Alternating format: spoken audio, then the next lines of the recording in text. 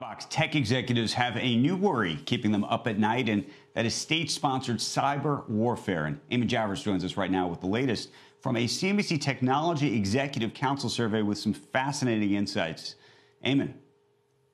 Yeah, that's right, Andrew. We're seeing a shift in the way that technology executives perceive the threats in cyberspace, and it mirrors what we've seen going on in the news more generally. Now, according to the first quarter CNBC Technology Executive Council survey, concerns about state-sponsored cyber threats remain high. 48% of those surveyed said that's the most dangerous threat to their organization. That number was at 50% in the fourth quarter and just 20% in the third quarter of last year. So you can see how it spiked and has remained elevated since that SolarWinds hack during the wintertime last year. Now, 10% said individual hackers were the most dangerous cyber threat, and 35% said employee mistakes were the most dangerous. And these concerns are going all the way to the top. 74% said their board has had a formal discussion about the SolarWinds hack, and an additional 10% said they haven't done that yet, but it is on the agenda for their next meeting.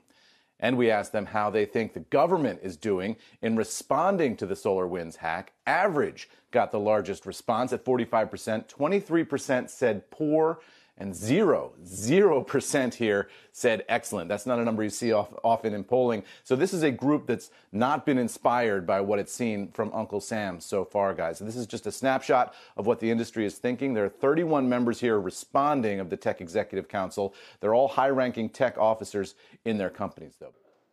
Shepard Smith here. Thanks for watching CNBC on YouTube.